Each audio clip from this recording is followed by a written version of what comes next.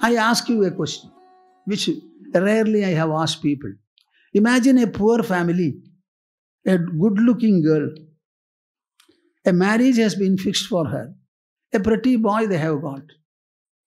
And the whole marriage is being celebrated, spending something like 5,000 rupees borrowing.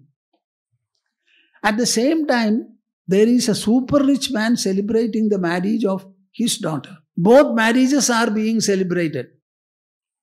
And the wedding garland is given, is put on the neck of the other. Can you tell me, if you measure the joy of the poor mother and the rich mother, will there be a difference? As far as I am able to understand, there will be no difference. The less resourceful people have corresponding standards. Everything is okay, they are very happy. 50 people have come for the marriage. All of them had their sumptuous meal. Everybody said, very good, very good, very good choice, and went away. She was very happy. The other person also, with 5,000 people coming and crores of rupees being spent. When it comes to a question of joy, the joy is a coordinate of our mind, not money.